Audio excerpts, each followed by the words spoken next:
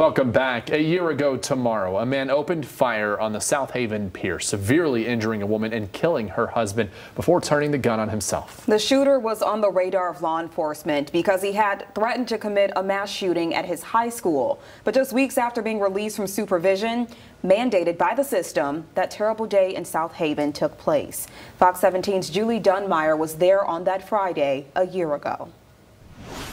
It was a busy Friday on a Lake Michigan beach when on South Haven South Pier, Aiden Ingalls opened fire, killing one person, severely injuring his wife for life before killing himself. People working since that day to make sure one like it never happens again. Just something told me to just stop and record. Don Van Tielon nearly a year ago, capturing the last seconds of Aiden Ingalls' life on camera, after he had just killed one person and hurt another for life. But to this day, in Don's quiet Lansing backyard, he remembers the day he looked death in the face. But the minute he looked right at me, I'm like, I don't want to be a victim. Van Tielon hasn't been back to the beach since.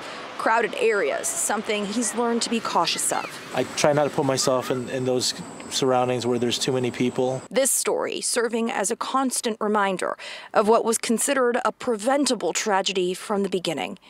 South Haven, that's like a safe place, you think. Years before that day in South Haven, Ingalls planned a school shooting in Paw Paw. His family spoke up to prevent what he'd depicted in drawings from happening.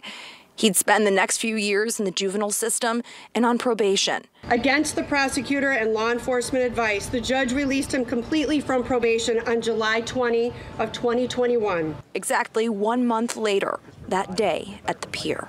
Was not a shock to a lot of us. Van Buren County Sheriff Abbott then and now knows law enforcement did all they could. My heart still goes out to the family that lost a loved one. His department using this terrible day as a way to make sure one like it never happens again. I had a firm come in that dives in and does researches on cases like this. The findings include a gap in the system.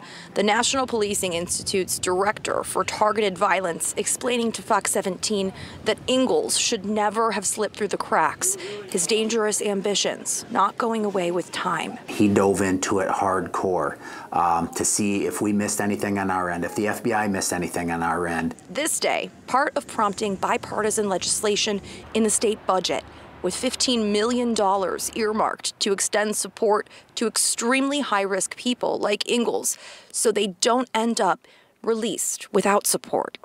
Expert-level resources with the Michigan State University psychiatric team on board will be funded starting October 1st for the next 5 years. My heart goes out to everybody that was there personally and the fear that they're still going through today. The National Policing Institute saying this pilot program puts Michigan on the forefront of the nation for threat assessment and prevention. And when I go to the beach now, I look at things different. Because that day has forever changed South Haven. Because I go to that same beach on a regular basis with my family, and I look at things different now because of that day. Prompting systemic changes, so a heartache and a day like this never happens again. But I had pictures 3 to 5 minutes prior to that where there was 12 to 13 other people in that area. Why he waited to not kill the rest of them, I thank God for that. That $15 million, the National Policing Institute explaining that they are incredibly grateful for that bipartisan support. It's part of the school budget earmarked specifically for this. They're going to create 5 different centers around our state, of course, starting October 1st when they get that funding, saying that this is something that's incredibly important in situations like this to make sure that things get better for people in Michigan. Reporting in South Haven, Julie Dunmeyer, Fox 17 News.